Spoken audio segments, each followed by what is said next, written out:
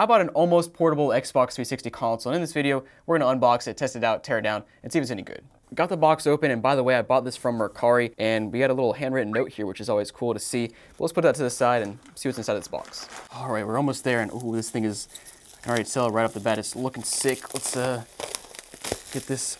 Oh, baby.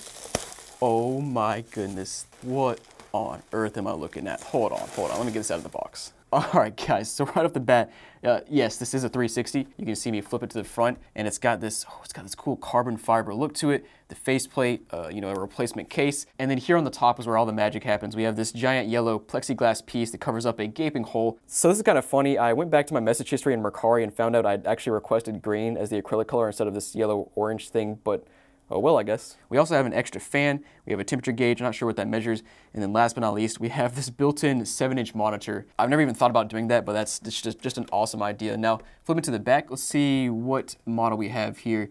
It is a 2008, oh, it looks like it should be a Jasper. One thing I will note is, dude, these holes in the back are just like mutilated. Somebody who took this thing apart didn't know how to take them apart. But looking closer at this thing, it looks like the carbon fiber is not actually a replacement case. It's just a skin that, to be fair, was applied very well. It looks really good. I don't even know what to say. It's the most insane thing I've ever seen. Now, we have this other box over here with, I don't know if it's an extra screen or what. Oh, it's a hard drive. Okay. And a remote. No controller. I don't think it said it came with a controller, so that's fine. And then we also have some random, what is this? Pokemon stuff? I don't know anything about Pokemon, but these cards look pretty cool. And yeah, we got this hard drive here that came out of that package, and it's a 120 gigabyte hard drive. I don't know what's on here. Maybe the person who sold this to me left some games on it. I don't know. I wouldn't be too surprised considering he gave me like 12 games here, 15 games. We'll check those out later in depth. But man, let's just plug this thing in and see what it does. And actually, one more thing I didn't comment about is the fact that we have an HDMI cable just kind of strung out the back here, which is fine, I guess. That's just kind of how you have to do it with this screen mounted on the front. But yeah, let's go ahead and plug this thing in, turn it on, and see what it does. So I got this thing plugged in. We're already getting a temperature readout. I'm not really sure why it says 95 degrees because it's not 95 degrees in here, Celsius or Fahrenheit. I don't know. Let's go ahead and turn it on though and see what happens. So 3, 2, 1. Oh, we got life. Oh man, there it is. I should have noticed, but I didn't notice. It's got lights inside, which is pretty sweet. That must be what this remote here is for. Let's go ahead and try out this remote, see what it does. Oh, actually, never mind. This remote is for the screen, not for the lights. So the lights, I guess, just stay yellow, which is still kind of a cool aesthetics here. Oh yeah, there it is, dude. This is so ridiculous. All right, first of all, I gotta peel off the screen protector. Oh man, I have never seen anything quite like this. Let me turn the brightness up and we'll get some action here. Got the brightness turned up, and yeah, man, we got some profiles here, and dude, I just cannot get over the fact that we have a screen on the front of, or on the top of the Xbox 360. We got this fan blowing out. I'm not sure what this fan is doing, if it's useful or not. I imagine it probably doesn't hurt. It's a tiny little fan anyway. But typically with an Xbox 360, you have air coming in the sides like this, and then it gets pushed out the back by the fan that's in the back. So this could mess up the airflow there. I don't think it's big enough to really make a difference, but let's go ahead and start exploring this Xbox 360. So we'll start first on the small screen here, and then we'll transfer over to screen recording so you can see it a little bit better. But I want to get the authentic experience here first, and we got a bunch of, dude, we got a bunch of profiles. Even got Obama. Let's start with this guy here, and yeah. Oh, this is amazing. And the screen doesn't look bad. It's actually a pretty solid screen, but man, this is crazy. Let's go ahead and pull up the screen recording so you guys can see it better. Let's just start with the opening tray and see if that works. It opens just fine. Let's go ahead and try to put in MW2 and make sure it reads up. I will say that I've had this thing just kind of idling for almost an hour now. No issues at all. It's not surprising it's a Jasper. These things usually run great. But let's go ahead and start with, see if this game boots up, and then we'll check out the profiles. So I'm booted up into MW2, not having any issues. Let's go back to the main screen and just surf through these profiles. So as you guys saw, we got Jay Sanchez 08 here first. No motto, no bio, nothing, but we'll just check out the last time this guy played. Scrolling through here, it looks like the last time this profile was used online was 2012. First time it was used was back in 08. Okay, so this is like almost an OG, but let's go ahead and check out the other profiles as well. You know, I gotta check out Obama, and of course, it's just nothing. Somebody just made that profile because they could.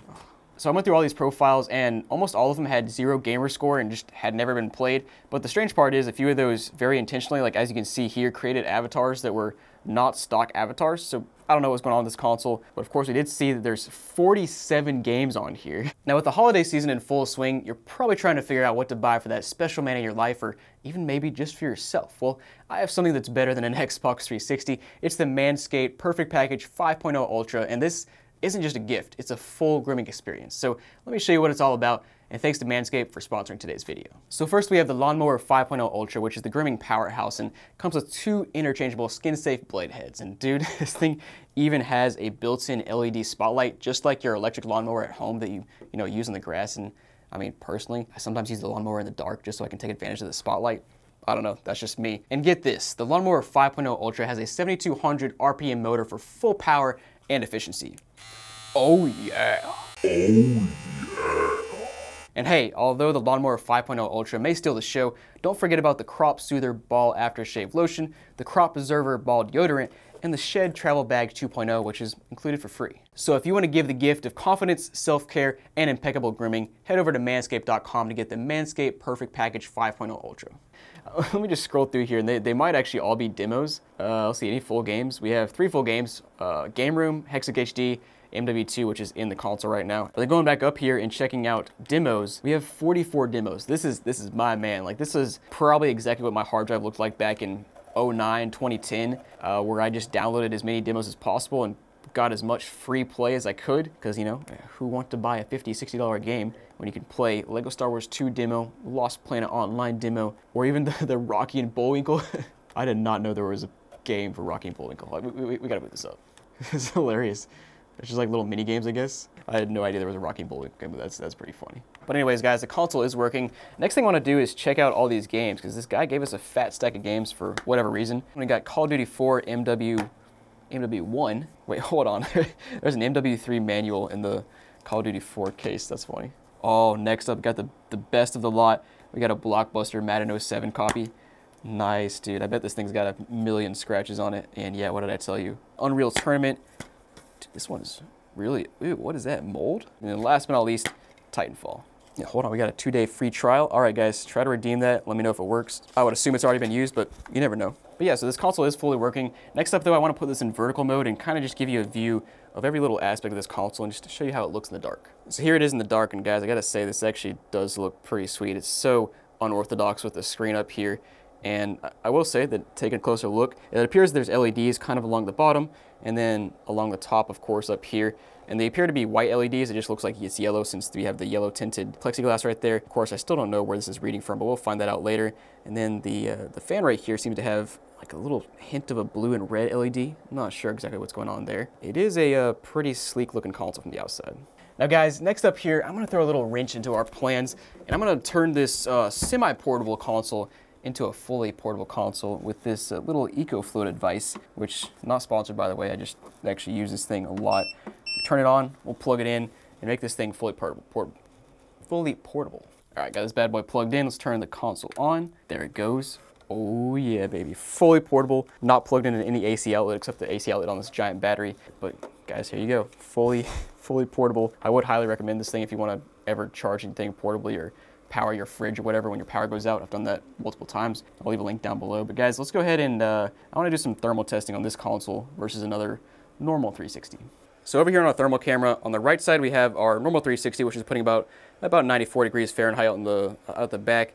This one's putting out about 99, so it makes sense to me that it's a little bit hotter on this one because supposedly this modded console has been refurbished, thermal paste replaced, so it should be displacing a little bit more hot air than our other just random 360 I have laying around. And then of course we have our heat from our screen on the top, which I don't think will really matter. And then of course we have our little tiny fan right there, which is pushing air out. But it's just interesting to look at the thermal signature of this modded 360. And of course, don't pay attention to the thermal signature where there's the glass because reflectance kind of messes up the thermal signature. But let's go ahead and let's do the deed here. Let's tear this console down and see what's going on inside. We'll start by taking the faceplate off, and it's actually coming off very easily. Looks pretty good. Yeah, you can see the skin just kind of wrapped around there. I will say the skin was applied very nicely. Of course, the warranty seal is gone from the front because it's obviously been opened before. So I got the side pieces off. This part might be a little difficult just judging by how it looks, but maybe it'll not be too bad. Now, of course, we have a little warranty seal here, I guess, from the seller on Mercari.